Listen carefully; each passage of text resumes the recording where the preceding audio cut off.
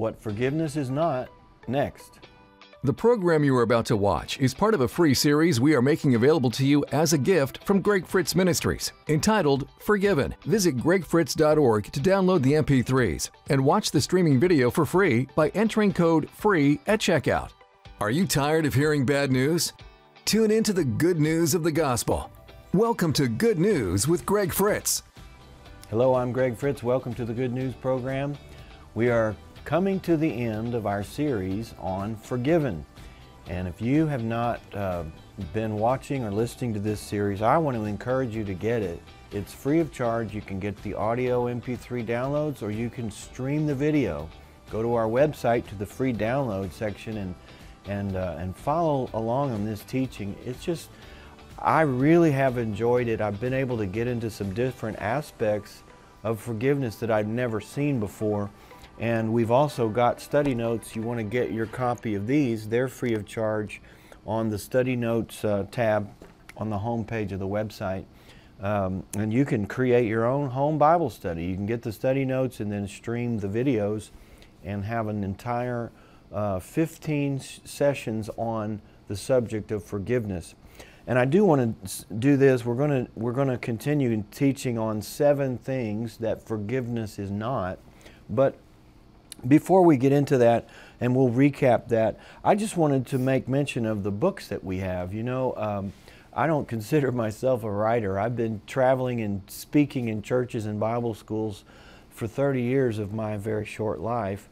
And I never had a book until just a few years ago. I wrote this book, and since we've started this program, man, we've been putting so many things into print as well. You know, we have the study notes, but we've got articles, and then we've started printing books. This one was my first book. It's good news. It's on redemption, and I'm real happy with this book. I taught a year on this program from the contents of this book.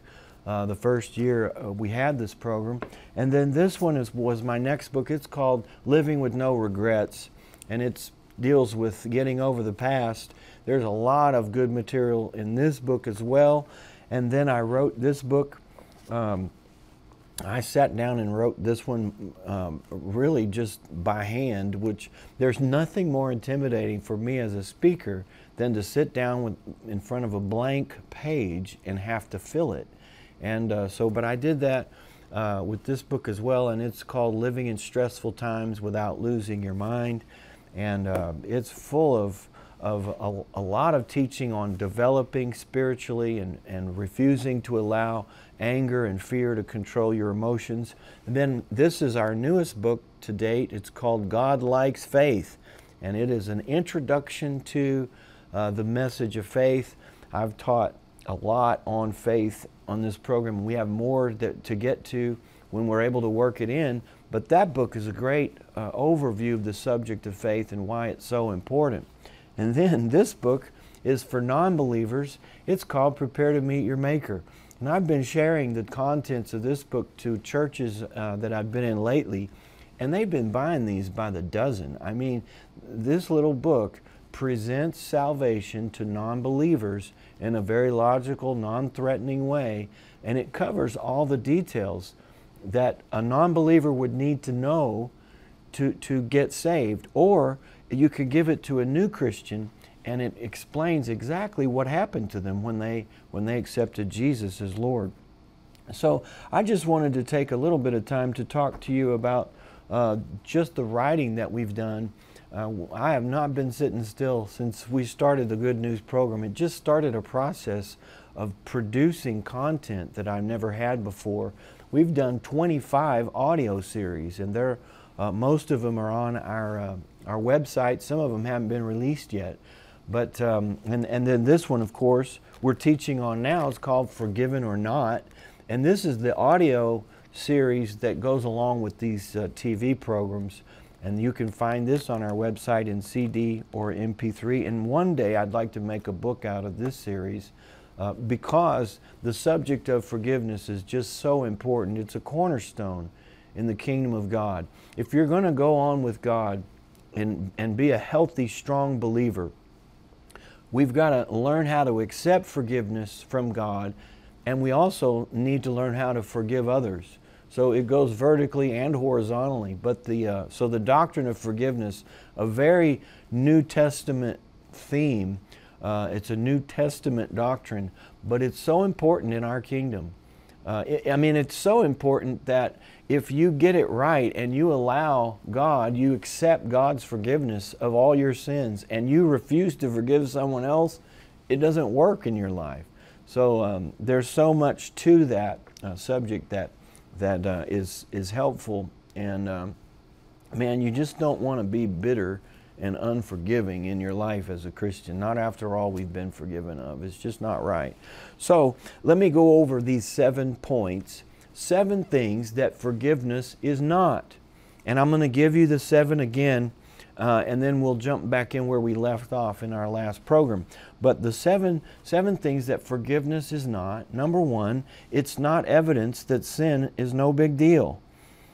Sin is a problem, and it's a big problem. It's separated the world from God, and without forgiveness, there's no way back. So thank God for forgiveness. Number 2, forgiveness is not cheap, even though it's free. And that's pretty self-explanatory. A huge price was paid to purchase forgiveness for us, for the world, and even though it's given away freely, it wasn't cheap. And in fact, the only way God could get forgiveness to us, redemption to us, was to give it to us. He couldn't wait until we deserved it or earned it or paid Him for it, because we would have never earned anything.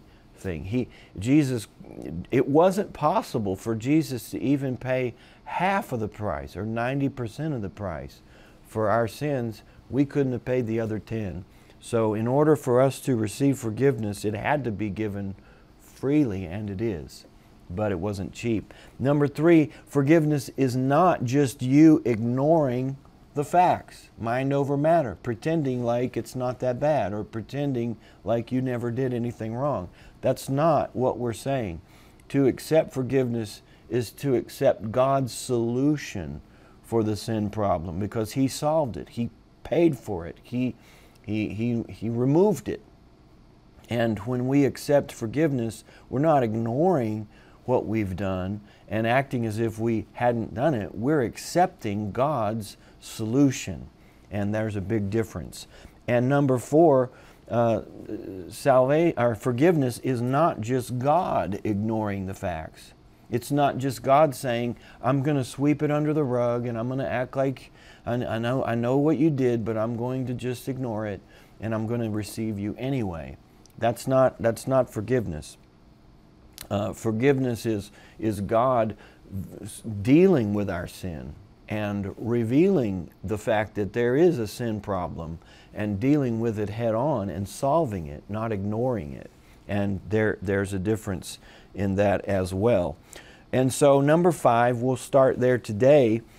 Forgiveness is not proof that God doesn't care what you do. And this is very important, because anything taken to the extreme can become bad. It can become false doctrine, and people do this with forgiveness and grace. And we need to strike the proper balance here. Just because you're forgiven of your sins, and let's just be honest, if you go out today and do something wrong, God is going to forgive you. In fact, it's already paid for. You're already forgiven.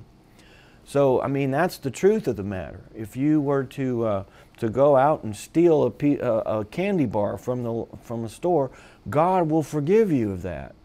But the fact that He forgives you doesn't mean that He doesn't care what you do. That's not what God is saying, or the message that He wants to be communicated. And I have a real problem with people that are always trying to push the boundary and see what they can get away with. That is abusing the whole doctrine of forgiveness, and it makes me wonder what kind of Christianity these people really have received. Because I'm a Christian, and I don't have a sinless life, but the last thing I want to do is go out, and I am not planning to sin. That's not, and I if you listen to your heart, you don't want to go out and sin. That's not something that you desire. I read this, and I'm going to read it again, Acts 17, verses 30 and 31. This is Paul's sermon in Athens. He was preaching to idolaters, idol worshipers. In fact, they worshiped everything. These philosophers and these religious people in Athens. And so they listened to Paul, and here's what he said. Truly, these times of ignorance God overlooked, but now He commands all men everywhere to repent, because He has appointed a day on which He will judge the world in righteousness by the man whom He has ordained, that would be Jesus. He has given assurance of this to all by raising Him from the dead. But the point here is that now God commands everyone to repent. That doesn't mean accept forgiveness and then go do what you want. Repenting is to turn away. It's to change your direction. And a person who is a sinner and receives Jesus should change. Their actions should change. They should change their way. They should change their direction. Their habits should change.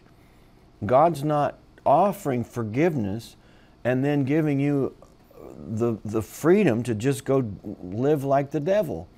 That's not what forgiveness is all about. Living right is now possible because of the new birth. Each and every Christian has the ability, they have God living in them, they can live righteous, they can live a holy life. Now, we're not trying to live a holy life to get God to love us or to bless us. We already know that that's not the purpose. We live holy because we are holy. We live a righteous lifestyle because we are righteous. We're not trying to earn points with God, but that is the outworking of what's in us. When Paul says, put on the new man, and be renewed in the spirit of your mind, and walk in the spirit and not after the flesh, he's telling us to let the new creation person inside of you dominate your actions. And that's not going out and living in sin. You know, people who have this question and this mentality, how much can I really do and still go to heaven? How much wrong can I do and still go to heaven? This goes along with this Baptist doctrine of, they call it once saved, always saved. And they've taken that to mean that it doesn't matter what you do. Well, I just want to say this. God loves you no matter what you do, but it does matter what you do. You will suffer the consequences of sin if you persist in wrongdoing. And that doesn't mean that God's out to get you and that He's going to punish you and come and get you and arrest you if you get into sin. But it does open the door for the enemy. It opens the door to all kinds of problems in your life, all kinds of emotional problems and physical problems. And it just makes you a target when you go out and persist in wrongdoing. I mean, that's what John said in 1 John 1:7. If you walk in the light as He is in the light, that simply means that you don't have to walk in the light, and some Christians don't walk in the light. They choose to walk in darkness or walk in sin or live in ways that are contrary to God's Word and God's boundaries that He's laid out. When that happens, when you persist in that, then things go wrong. And it doesn't mean that God's out to get you. So when people talk about once saved, always saved, and they use that as an excuse to sin, in my opinion, these people haven't really been saved to begin with. They have some kind of a mental conversion or an intellectual walk with God, but it's not a real spiritual rebirth. Because when a person is born again, they become the righteousness of God. God is righteous. God is not trying not to sin to be so He could be a good example to us. God doesn't get up every morning and resist temptation, wish He could do things that He's not able to do because He's God and He's got to serve as a good example to the rest of us. And He wants to be a bad God, but you know, His conscience won't allow Him. he's confined by rules that he's made and he's having to live within it. That's not true. God is who he is. He lives a righteous existence because he is righteous. He is a holy God. When you become born again, he puts his nature in you. So when that happens, on the inside of us, we don't have any more desire to sin than God does. We have no more desire to break the law, the laws of God, the commands of God, than he has himself. Why? Because he put his nature in us. Another way that it says this is he wrote his laws in our heart. So you don't have a bunch of commandments to follow. He wrote his laws. He just made you what he wanted you to be. So that we aren't interested in seeing how much sin we can get away with. In fact, the New Testament is totally the opposite of the Old Testament. In the Old Testament, God told them in no uncertain terms, you cannot do this. You can't get away with this. And he gave them rules and regulations. In the New Testament, we are so different. We've been so changed on the inside. And we are the righteousness of God in Christ. We are new creations. We are his workmanship, created in his image on the inside, that in the new covenant it's different. In the new covenant, the message is you can be as holy as you want to be. You can live the most righteous life you want to live. You can go as high as you want to go in God. There are no limitations. You now have the ability to live for God. Go make the most of it. So the New Testament is not even dealing with the bare minimum. We're not even trying to keep people from killing one another by saying, thou shalt not kill. You know, don't kill anybody today. I know you want to, but don't do it. No, it's so different than that now. We have access to God. We can literally go into the presence of God and talk with God Almighty. The same God in the Old Testament who stayed on top of a mountain and there was thunder and lightning and the people were so afraid of God that they told Moses, you go talk to God and just tell us what he said. We're so far separated from God that we don't even want to hear his voice. We're so unworthy and so unholy and our lifestyles are so bad. We want you to hear his voice and just tell us what he said.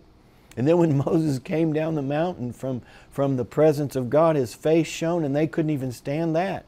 Not only could they not take being in the presence of God, they had a hard time being in the presence of someone who was in the presence of God. And they put a veil over his face so Moses didn't scare them. Amazing. We've come so far. Now, we've been so changed that for a Christian to ask the question, can I do this and still go to heaven? Can I sin and will God forgive me of this? Will this keep me out of heaven? It's so foreign that I question whether those people have really been saved or not. And if they are saved, they are so out of touch with their inner person that I mean, a person like that's not going to bear any fruit. How in the world can you bear fruit for God when you're looking for ways to contradict and live opposite of the way God has told us to live? It's just, but it's important to cover all these bases because people really do say these things. So the question once, or the statement once saved, always, people ask you that all the time. You know, at least me, they'll say, what do you think about once saved, always saved? And I have a couple of responses. One is, I'm saved and I'm going to stay saved. I'm saved and I'll always be saved. There's no question about it. The question is, I'm not sure that everybody who says they're a Christian was really saved to begin with. So I would say it's more likely, rather than once saved, always saved, is not saved, never saved. I don't know that they were ever saved. So let's go back to square one and let's go to the altar and let's get saved and let's make sure we're saved and then let's go from there, because the question, what all can I do and still go to heaven? And if I'm once saved, will I always be saved no matter what I do? You're looking in the wrong direction. So that's my take on that. I know that was a long explanation, but it's very important that that we put things in proper perspective and encourage people to live right. Like I said earlier, there's nothing wrong with living right. And if you think living right and doing right is legalism, then you really haven't read the New Testament. We don't do right or else. We do right because we are right. We do right because we want to do right. We want to live like God. We want the things He wants. Now the flesh can get distorted. We can't go after the lusts of the flesh, and that's another series, another subject that I won't get into. But obviously the flesh has desires that are not consistent with the Spirit, but we must allow our spirit to override the lusts of the flesh. And if we'll do that, we'll find ourselves doing what God expects. And it's not a burden, it's a privilege. All right, now go to John chapter 8. I want to read this. John chapter 8 and verse, this is the woman caught in adultery. And I'm not going to read through this. I did a whole teaching on this in this series, and I really wish you would get the whole series and listen to it, because this was a major part in the first half of the series, was the woman who was caught in adultery and how Jesus brought in a radical new way to deal with sin. They expected Him to vote to stone her, and He forgave her. And nobody saw that coming, and not even the woman saw that coming. But once He forgave her, what He said was very, very telling and very instructive. He said to her, "Woman, where are those accusers of yours? Has no one condemned you?" And what had happened was Jesus said, "He that is without," yeah, she should be stoned. Obviously, she sinned. She was caught. She didn't deny it. She should be stoned according to the Old Testament law. So He didn't deny that. He just said, "He who is without sin cast the first stone." And so that kind of thinned out the crowd. They all sort of went away, from the oldest to the youngest. They all found something else to do that day, because the point is this: everyone needs forgiveness. Here they were judging her, and they needed forgiveness too. And He's just making the point that you're all in the same boat. She may be an adulterer, but you're proud, and you're a liar and a thief. And so whatever, they all had their sins. And in God's mind, everybody needs forgiveness. Not just her, they all did. So when they walked away, Jesus asked her, "Where are your accusers?" And she says, "Well, there's no one." And Jesus said this, "Neither do I condemn you." He didn't say, "It's not so bad what you did. I understand why you did it. You were in a bad marriage." He didn't make excuses. He didn't say that she didn't sin. He didn't say adultery wasn't terrible. What He did say was, "I don't condemn you." And then He said, "Go and sin no more." I love that. He's not excusing her. He's forgiving her. He's not giving her a license to go do it again. He didn't tell her to go tell everyone what she had done and become an advocate for, chastity in marriage. He didn't say that. He said, "Go, live your life, and don't ever look back on this again. Sin no more. Don't repeat it." And so forgiveness is not proof that God doesn't care what you do. God's desire for you is the same as His desire for this woman and the rest of us. Go ahead. He's not condemning you. He's forgiving you. But go and sin no more. Take this opportunity to live for God and to live your life for God, 100%, all in. And let me just say this. I'm teaching on forgiveness now, and we got lots of other series to come.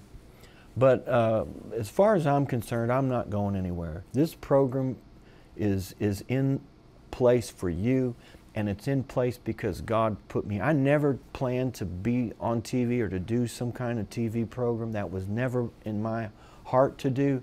I like preaching to people, basically. I'd rather preach to people, but in this climate, I can reach so many more people in front of this camera, and I've come to truly love it. You know, the camera doesn't go to sleep when I preach. It doesn't boo me. It doesn't get up and walk away. So there are some positive aspects to preaching to you through a camera. But the Lord has ordained this, and I believe that. And I'm not going anywhere till He tells me to. And it is one of the greatest honors, privileges of my life. I never saw myself at this point, in this place at this point in my ministry, but I see it now.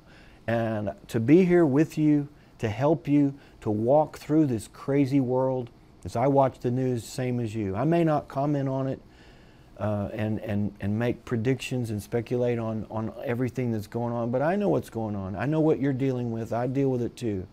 But I've chosen to take the things that will change your life, that will feed you, that will cause you to overcome in this world, and give that to you on a consistent basis. I try very hard to make every program worth the time and effort you put into watching it.